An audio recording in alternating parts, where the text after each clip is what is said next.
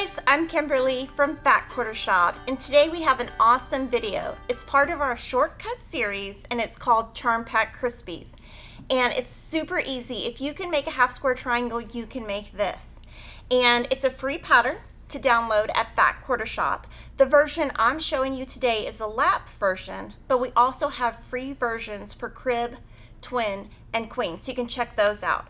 For our lap version, you need 2 print charm packs and 2 solid charm packs. We're using Buttercup and Slate by Corey Yoder, and we're using color 200 for the Bella Solids. This is how the pattern looks when you download it, and it's going to be really awesome what we do, because if you can make 4 half square triangles, sew them together, you're going to quickly turn that into this. Let's get started and let me show you an awesome way to turn half square triangles into this awesome Charm Pack Crispies block. So what you're going to do is start with 1 solid and 1 print charm pack. Super easy. Now on this pattern you cannot starch, because if you starch there won't be enough room to trim down. So what I'm going to do is put those together. I'm going to draw a line 1/4 inch away from the center.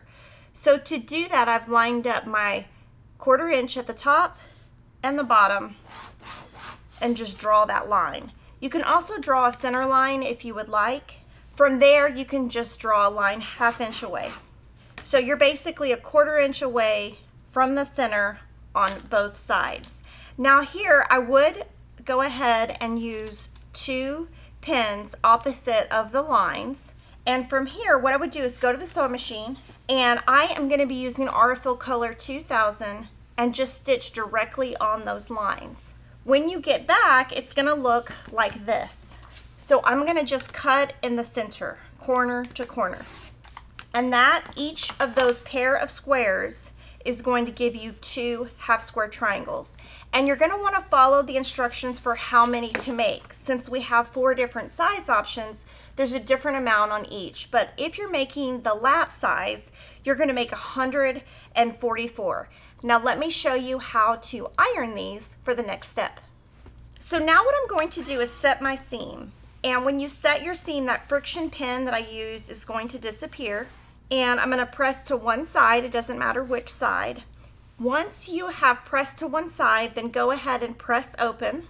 And if you let the clapper sit on that for about 30 seconds, your block will get nice and flat. And having it nice and flat with no wrinkles is going to give you the best results in the next steps. So from here, once everything is nice and flat, you're going to trim all of your half square triangles to 4.5. And so what I'm going to do is just use a Creative Grids 4.5 inch ruler, put that diagonal line right on that seam. I'm going to cut 2 sides, rotate, and this is why you can't starch, because you wouldn't have enough excess fabric to trim down. And so just repeat that step on all of your half square triangles and we'll move to making the block. Now you're going to build your block, and what you're going to do is have 2 matching half square triangles with the whites in the center, 2 matching half square triangles with the darks in the center. And to make this work really nicely, what you will do is pin at both intersections. So I'll pin down here, and then at the top, if you just put your finger right here and then flip this up, make sure everything's in the same spot, and pin, and you're going to do that. You're going to stitch down a 1/4 inch seam, and then you will have 2 units that look like this. And from here you're going to also pin. From here you'll take this, get the whites lined up, pin here. So this block really does matter if you pin, especially because you have all these seams. So you're going to pin all of this, and then you're going to get this block, and we're going to cut this block up, and we're going to have a lot of fun, and you're going to see what fun this turns into. So from here you're going to pay attention to this diagram really closely. We're going to be cutting 2 3/4 this way, then 3 inches, and that's going to leave you with 2 3/4. We're going to do the other side, 2 3/4, 3, and 2 3/4. And you will see that using a rotating mat is going to be really helpful. So I'm going to use a Creative Grids ruler and just mark 2 3/4 away, trim. And then you can either cut at 3 inches, or what I'm going to do is just rotate and cut it 2 3/4 so that I only have to look at one measurement on this. So there's the 2 3/4, and this will give you 3 inches. Then I'm going to rotate the other direction, cut at 2 3/4, and that's why a rotating mat is really helpful, because if this comes kind of apart, it kind of gets tricky. And then I'm going to start with the yellows in this corner. And if you look at the diagrams, the corner pieces are your number 1 pieces, the center is number 3, and then the remaining pieces are your number 2s. So now what you're going to do is you're going to leave your number 1s just like they are, and then you're going to leave your number 3 just like it is.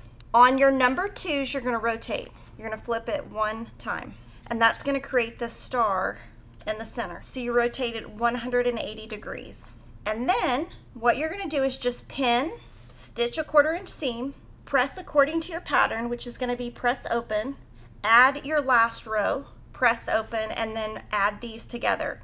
And right here, just make sure you're pinning in these intersections. And when you're done sewing these together, you're going to have a beautiful block that forms this really cool star. So when you look at the layout, you're going to get a really nice twinkling star effect, and you can see how the block looks before it's quilted. And what's really cool is you didn't have to piece these really small seams because we just cut, and it's a really cool effect. I know you have tons of charm packs laying around, so I'm interested to see if you're going to try this quilt out.